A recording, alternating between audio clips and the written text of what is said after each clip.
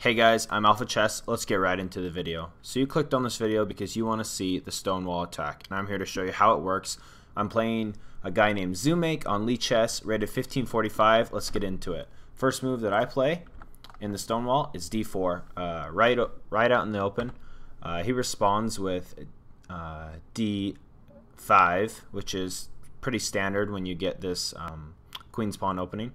So the King's Indian goes as follows. You want to play e3, and then whatever he plays, you're looking to bring out your light squared bishop.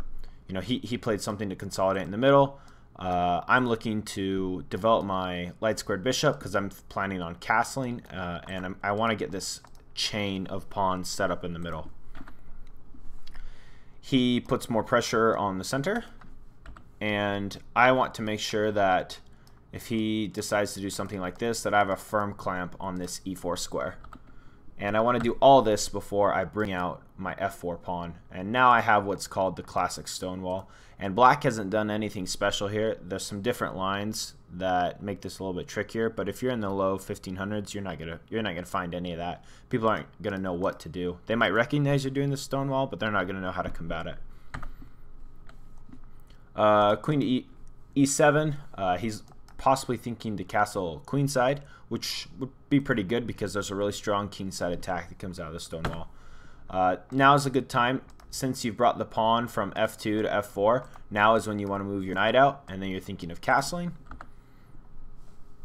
He can tell that I'm going to start castling kingside, and so he starts this pawn storm, and I kind of ignore it. I didn't like this move on my part because it's a little premature. I think playing c3 and castling and then putting my knight in the center of the board is the way to go, but it like I said, pays out for me because we're in the 1500s. He captures, I capture back this way because after castling I'm going to want my rook on this semi-open file, putting a lot of pressure on his kingside. We have g6, and now I castle, and as you can see, the rook's on the f file.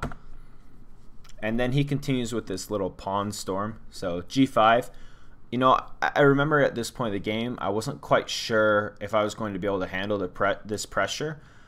But as you can see, I've got everything flowing this way. All my pieces are on the king side. And so, you know, if this happens to you in your games, you know, you can run into trouble. Just don't let it, don't be fazed by it because you have a really good position here. You have all your pieces here to defend your king. So my recommendation is when you get these pawn storms, just relax and keep playing chess. So I'll show you how I handle it. Because I beat this guy pretty soundly, and the computer says when I analyzed the game, I was up on him the entire game. So right here, c3 is a good move because it consolidates this central pawn. Like I said, this should have been played before we did the knight exchange in the middle. g4, he keeps advancing. Set up this nice queen bishop battery. It's a little, you know, black's probably looking like he's going to castle queenside, so it's not as powerful as you think it would be, but it ends up being really effective for me. h4, again, you know, although this is putting a lot of pressure on my king, he's also falling way behind in development. I mean, I've got 3 pieces out to his 1, which is blocked in by his own piece, so this rook lift is a really nice move. You know, threatening to capture the g-pawn, but also just, you know, looking to slide over and gobble up these pawns if black's not careful. Black pushes, and here I just trap these pawns. I don't want him to push any more on me. You know, things like captures and scooting the king over are ideas, but I think it gives black too much activity. I'm able to pick these pawns off. He finally castles queenside, and I'm like, okay, let's go to work. So I double up on the h-pawn. And this is the first serious blunder by black because he had it defended twice.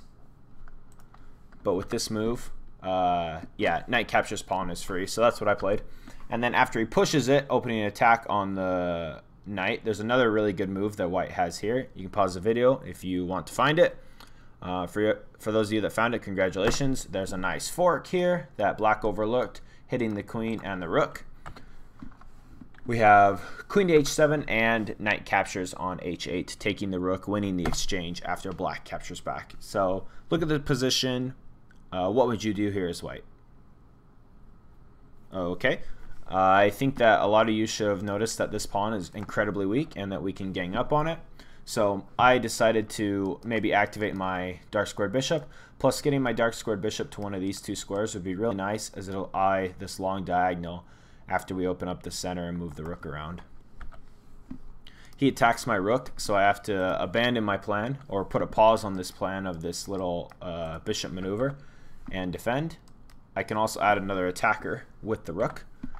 Queen move to defend the pawn. So this was curious. I didn't want to lose this pawn and give him check on the on e3, because if I keep going with my plan, I give him this tactic here, and this infiltrates and weakens my center. Just something I didn't want to do, and so I decided to play this queen move to prepare e1. That way I wasn't losing this pawn, because black's already got a really good clamp on this. Although this pawn's weak, it's really boxing in my king. I really don't have much mobility right here, and allowing, you know, dropping a pawn right here is, even though I'm up the exchange, is still a terrible mistake and would give black some better fighting chances. We have knight to e7, and now I finally get around to putting my bishop on e1, threatening to take the pawn. Black doubles up, you know, just trying to save the pawn, but it doesn't matter because the queen's in front of the rook, so I can just capture anyways. And then at this point, I'm up 4 in material, so trades definitely favor me.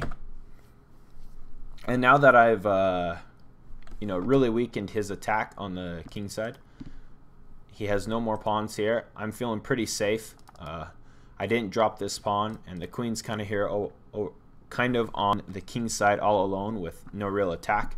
So my next move, b4, is I want to start putting pressure on the queen side where the king resides. And I like this move because it opens up the queen side, and I can get my queen over here. My rook has a nice, if I can maybe open up the A or B file, my rook's gonna have some nice files to play with.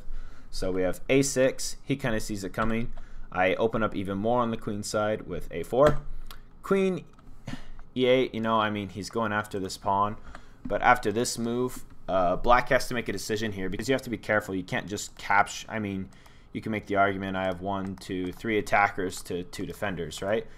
But it doesn't work out for black, because if you capture the pawn, which he did in the game, it leads to some, you know, nasty back rank mate. And he, unfortunately, he sees this instead of going for, you know, captures checkmate or moving the king. I think the move right here is to capture, but he sees this potential checkmate threat, and I think just panics because he plays a terrible move. He plays b6, and yeah, this is an easy win for white, which I take advantage of, capturing the queen. And after recapturing the rook, this game is pretty much won. So we'll kind of fly through the rest of this, and then we'll maybe talk about why my position was so superior the entire game. So looking to trade, he ignores it, keeping an eye on this pawn in the middle. He moves back. I now threaten it with the queen. He moves again, put him in check, break open the center. And yeah, this is just crushing. I mean, I'm up a queen. There's nothing that black can do in this position. So after opening up the center with these couple pawn moves, finally getting my bishop into the game, I'm able to enact checkmate. I mean, yeah, black's just falling apart. So looking back at this game, you know, I'm not a huge fan of these queen pawn openings. I've played a lot of the London opening, which is a similar theory, but it involves getting the dark squared bishop out a little bit sooner and then pushing e3. But I really like this StoneWall, because ultimately what you want to do is you're going to want to do this rook lift, and if he castles kingside, which most players do at 1500 rating, you're just going to have this nice attack with all your pieces flowing this way. So I hope you enjoyed this video. I will be making more videos on this StoneWall attack because I have really been enjoying it in my games lately, and I've been climbing. I'm almost to 1550, so I hope you enjoyed it. If you're new to the channel, subscribe and turn notifications on, because I create informative chess content to better your understanding of chess and better your play. So glad to have you all here, and we'll see you in the next video.